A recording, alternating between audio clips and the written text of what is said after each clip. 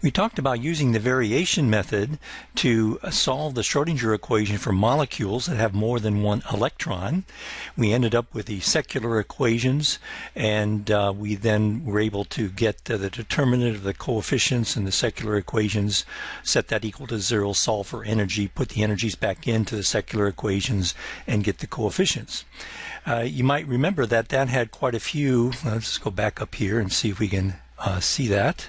That are quite a few terms here. For instance, here's a secular equation.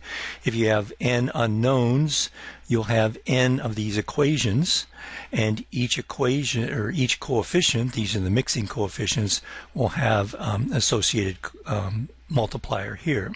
So you would get fairly complex equations, or not complex, but fairly large set of equations with lots of coefficients here. Well, what Huckel decided to do, not pronouncing that right, don't know German, Huckel, I guess, what Huckel would propose to do back in the 1930s was to apply some various simplifications. And here are the simplifications he used. Now, he applied it to conjugated systems. Conjugated systems. Well, what's a conjugated system? Let's take an example. Let's take C, double bond C, single bond C, double bond C, single bond C, double bond C. When you have alternating single, double bonds, you have a conjugated system. We put in the hydrogens here. Each carbon is sp2 hybridized. So this is sp2 hybridized, meaning you have an atomic p orbital left over on the carbon. So just let's write that here, and when you do sp3 hybridization, the atomic p orbital comes up. So Huckel said, all right, I'm just going to look at these conjugated systems, and my basis set is going to be the carbon p orbitals, the atomic carbon p orbitals that were not involved in hybridization. So Huckel, for this case, you have 6 carbons, you have 6 atomic p orbitals. Assumption 2 was that there was no overlap of adjacent p orbitals. So remember the Sij, these are the overlap integrals where I is the orbital on one atom and j is the orbital on another atom, for example. Well, he's saying that if you look at Sij for adjacent p orbitals, Sij, that's equal to 0. And furthermore, he says Sii, so you just look at the overlap of the orbital with itself, that's equal to 1. I guess I didn't write that in, so, oh yes, I did. This is the Kronecker delta symbol, which we may or may not be familiar with. Just let me write it over here. Delta Ij is equal to one of two things. It's equal to 0 if I is not equal to j, and is equal to 1 if I is equal to j. So what we're saying here is that unless I equal j, the overlap integral is 0. If I is equal to j, then the overlap integral is equal to 1. And that corresponds to ignoring the overlap between these atomic p orbitals. It's a fairly drastic assumption, but we'll go ahead and do that. Huckel was making various approximations so he could solve the Schrodinger equation and the secular equations very easily. All right, here's another assumption. Hij is equal to 0 for p orbitals are not adjacent. So if you look at this orbital and this orbital, all right, Hij, remember, maybe we should just define these down here. Sij was this integral, psi I, psi j, where these are basis set functions.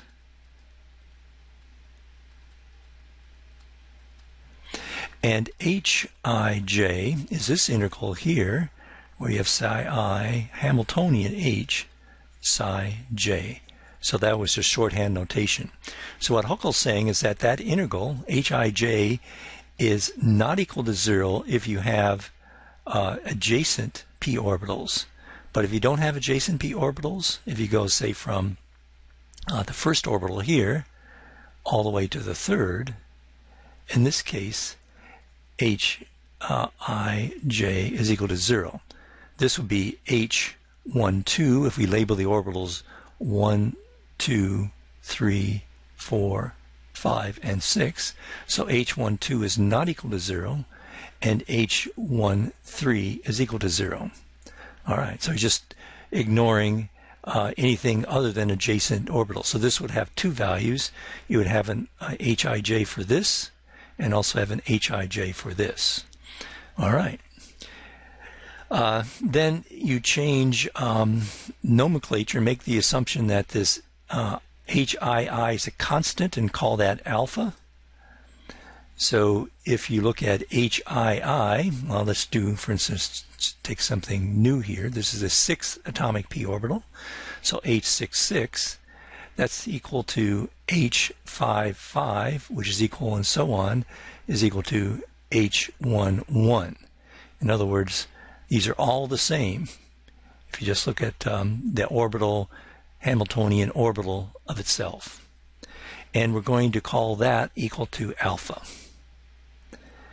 Okay, and then Hij, where we just have adjacent, so this is H12, that's equal to H23, which is equal to H34, which is equal to H45, which is equal to H56, and then and that's equal to H21, equal, et cetera, you get the idea. Those are all equal, and we're going to call that beta. All right. So those are the assumptions in the Huckel molecular orbital theory. And you can then identify these parameters alpha and beta. For instance, alpha would be the ionization potential of the methyl radical. So that's where you're going to call alpha. And beta is the stabilization when you have parallel p orbitals. All right, so just sort of relate that to something you can measure experimentally.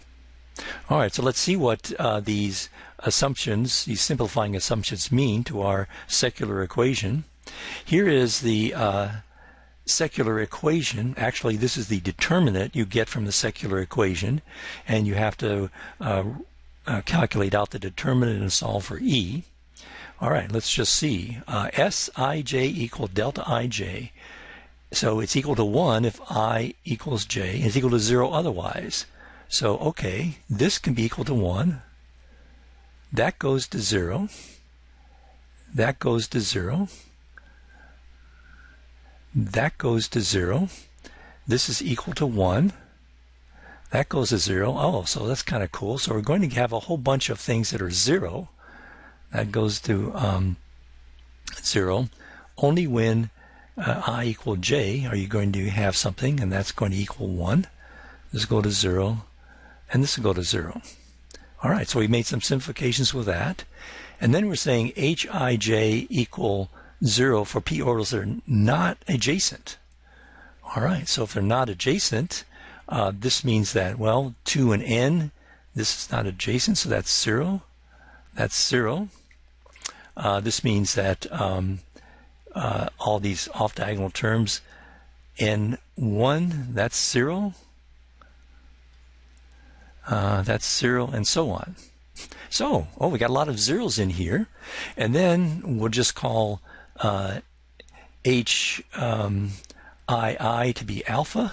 So we'll call this alpha. We'll call this beta. We'll call this beta. We'll call this alpha.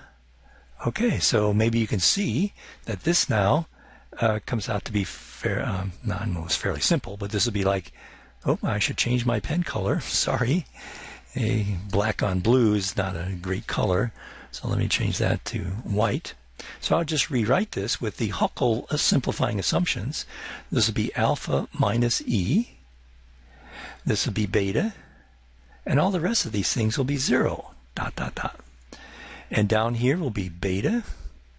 This will be alpha minus E. So note that all these alphas, these diagonal H11, H22, and so on are all equal. 0, 0, and so on. This would be 0. This would be beta. This would be alpha minus E. Beta. Okay, and what do we have here? This would be beta, sorry. And all these are zeros, these would be zeros, this would be beta, and so on. That determinant has to equal 0. So now we have to solve a determinant that has lots of zeros in it, so when we're actually calculating those things, it'll be easy. Alright, so that's the Huckel molecular orbital theory. Again, just conjugated systems apply just to the p, so the p orbitals are the basis set. You make these simplifying assumptions, and you get a determinant that has lots of zeros in it. So when you go to calculate the determinant, a lot of those terms will be 0. All right, we're going to apply Huckel molecular orbital theory to butadiene.